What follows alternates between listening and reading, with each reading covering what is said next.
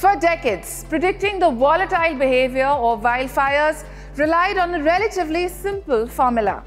But as climate change throws new variables into the mix, this traditional approach is increasingly falling short.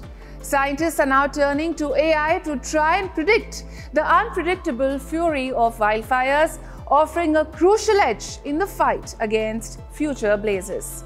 Here's more.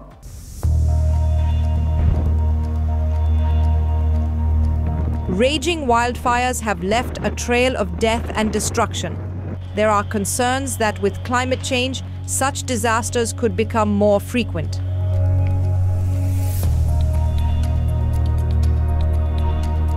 It seems technology could come in handy.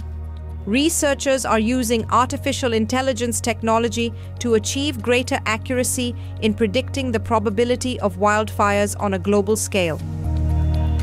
The European Centre for Medium-Range Weather Forecasts, also known as ECMWF, has created a new probability of fire model, which uses machine learning methods to analyze a wider set of data for more precise predictions on wildfire locations.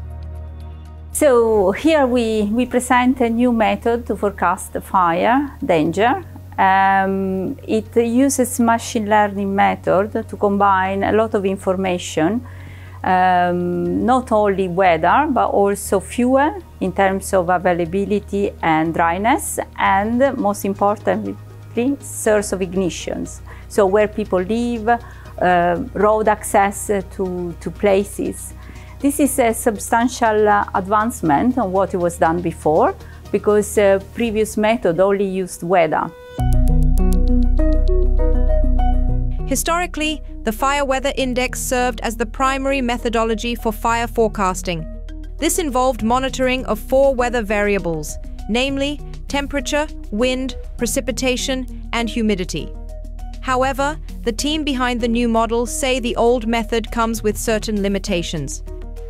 So historically, for fire forecasting, we use what's called the Fire Weather Index, and this is a simple physics-based model where we use 4 weather variables: temperature, wind, precipitation, and humidity, to forecast the chance that if a fire does occur, how intense it will be. So what we know from that is that it doesn't account for a lot of things. It doesn't account for fuel, it doesn't account for ignition sources and things like that.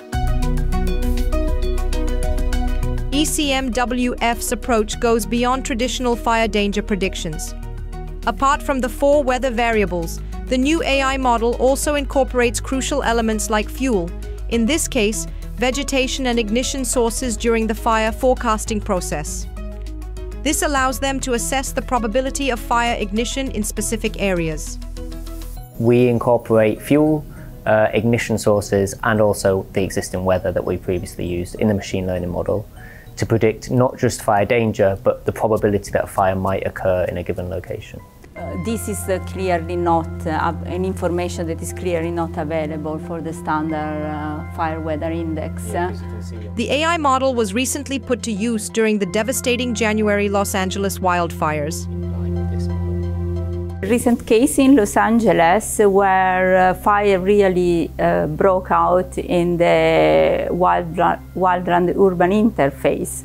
This was really very severe because the previous season were actually characterized by very wet conditions, which created an abundance of fuel that then was burned during the event.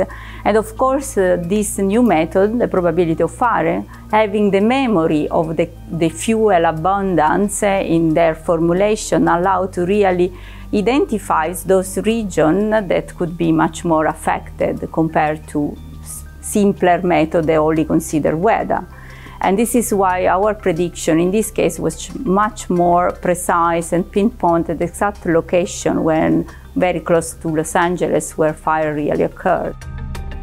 AI-powered methods such as these could prove to be a valuable tool for fire prevention agencies, enabling them to more effectively target their resources by offering precise identification of fire risk areas.